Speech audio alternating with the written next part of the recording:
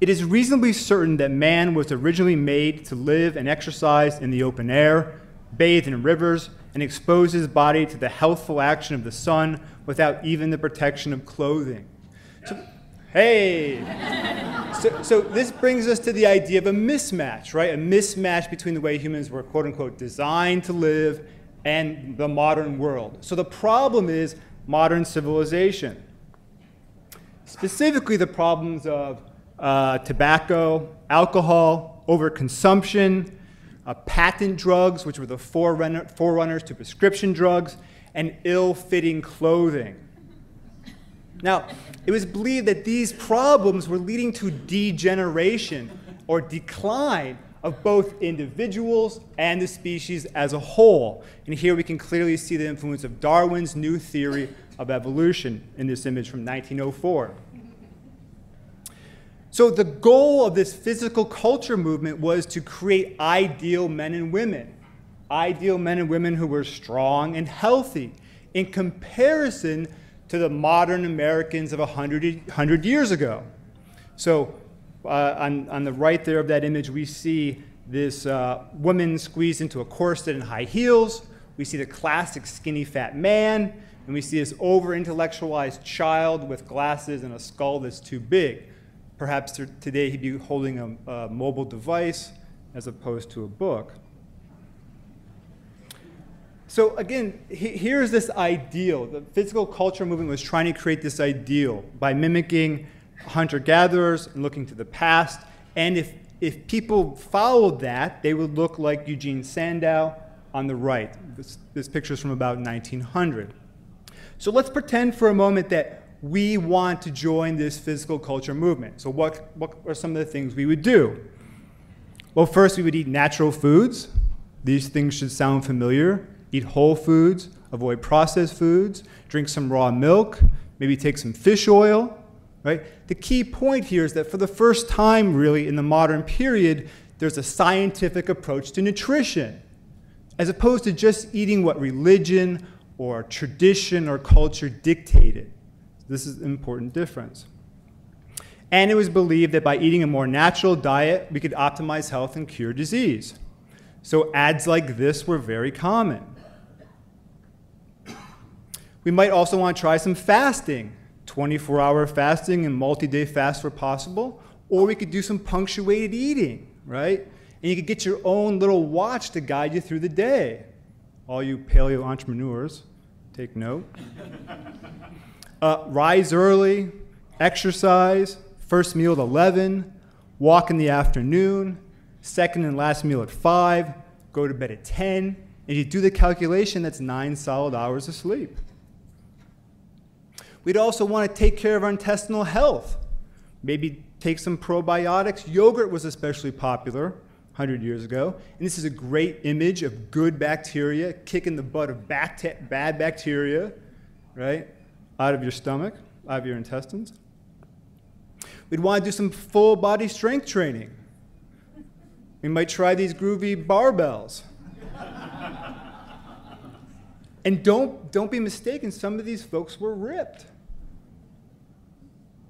We'd also want to do a lot of walking, maybe even some barefoot walking. This poem from 1859 is great. It says, other kinds of exercises are good, but walking's even better. And on the right, we see what might be the first minimalist shoes. Right? Representatives from Vibram take note. There were concerns about unnatural forms of exercise like cycling, leading to deformities. And I think this, in some ways, echoes Jamie Scott's talk yesterday. Now, we might also want to join one of the new gyms that were springing up. And these gyms look remarkably similar to some of the boxes we see today. So we have rings and bars and free weights, or this cool gym in France, indoor track, bodyweight exercises, even some MMA action in the middle. Or maybe you're a do-it-yourselfer and you want to build your own home gym. So there's a simple model on the left, some adjustable bars, or something more complex on the right. This is 1906. So platform, adjustable squat bar. And then once you got all ripped in your basement, you could try out for the physical culture exhibition, which I think could be called the first CrossFit Games, held in 1905 in Madison Square Garden. There were 17 different events, lots of walking and jumping, running and jumping, but there were also things like the deadlift, weighted carry, and rope climb. This is a great rare photo from this period. This is the competition arena, Madison Square Garden. And based on the N-shaped structure in the middle, it looks like it was a hell of a rope climb. Okay, after the competition, maybe we want to experiment with some cold exposure. So it was widely believed that ice baths helped promote recovery and increase longevity. And in fact, the publisher Bernard McFadden founded the first polar bear club in the United States in 1903, which is still around today, Coney Island. Also, like today, women were very much a part of this movement. So we have the women strength training. There was an emphasis on natural childbirth, breastfeeding, and dress reform. And I think these images are really remarkable.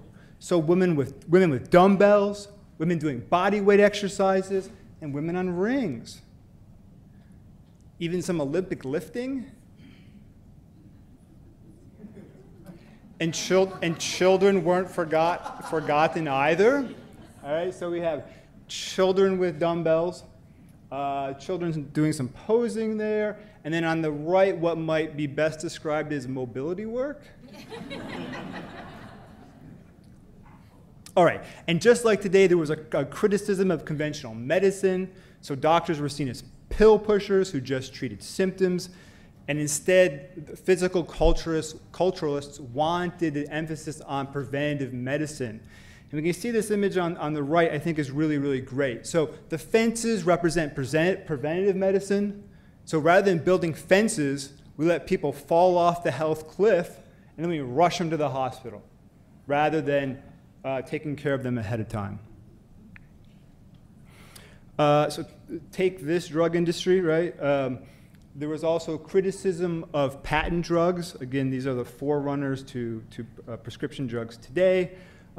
They came under fire, especially because they were often marketed, sounds familiar, marketed to the lower classes.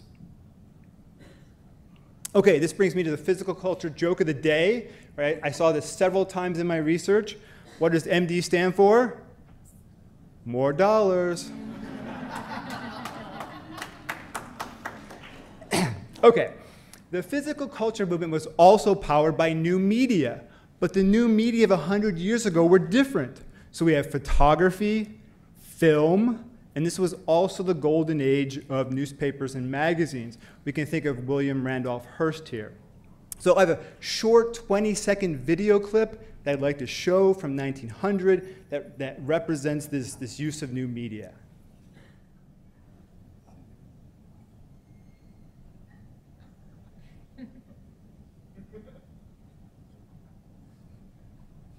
Could be right off YouTube.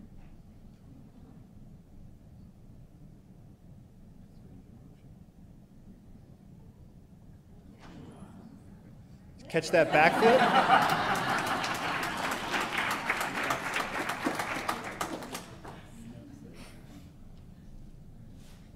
Okay. So out of this publishing frenzy came a number of bestsellers. And the circulation for some of these magazines are really quite incredible.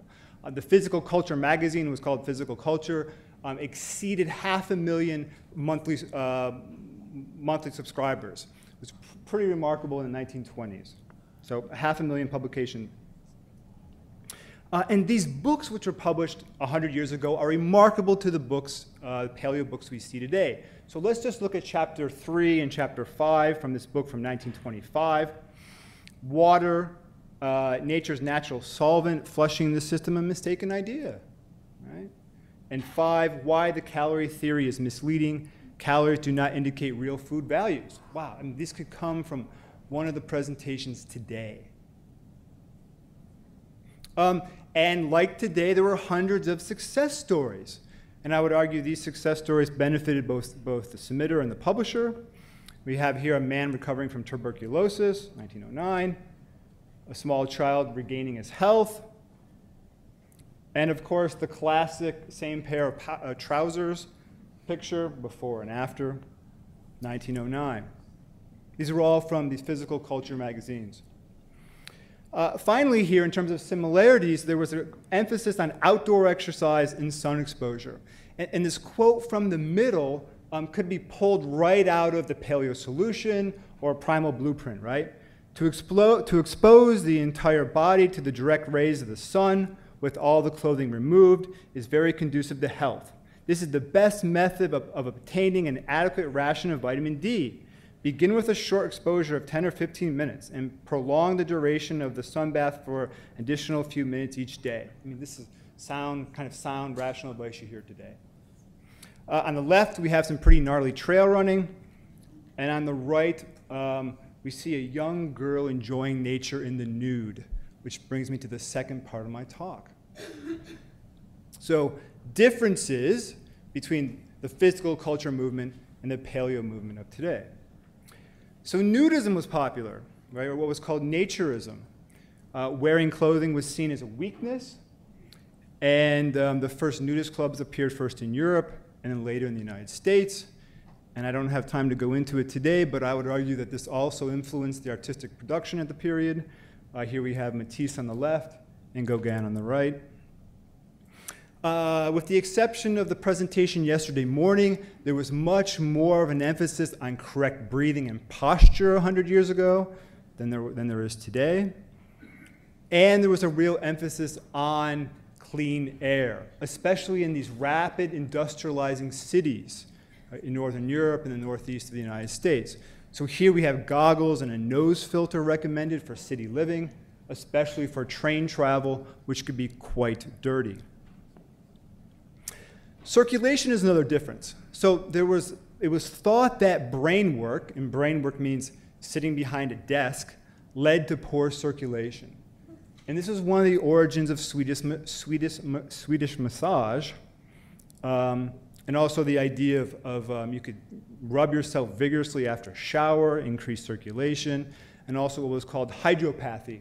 Hydropathy is the application of different amounts of water and different temperatures of water to the body, and that's what we see on the right there. So we don't talk so much about are we lacking in circulation.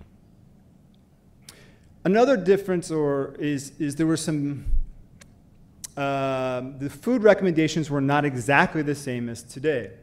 So there were many vegetarians who were physical culturalists. Some advocated raw foods, and some embraced unadulterated whole wheat bread. And this might be more understandable when we realize that celiac disease, the connection between gluten and celiac, wasn't made into the 1940s by a Dutch pediatrician. But what I find really amazing is that we're still having the same debates as 100 years ago, right? So cooked food versus raw food, vegetarianism versus meat eating, and body weight exercises versus pumping iron. All the same debates. There was also more of an emphasis on mastication, all right? On chewing your food. Right? We just heard a presentation on this. Horace Fletcher popularized this. He wrote a number of books, very, very popular. So popular, in fact, that he was able to buy a villa in Italy, right, from the books that he sold. And he said, look, you should chew your food until the point where there's no swallowing necessary. And this actually works. At lunch, you should give it a try. If you chew enough, it just slides down your throat. You don't swallow. Great quote here. Nature will castigate those who don't masticate. On the other end, there was an emphasis on excreta, right, which means human waste, particularly feces.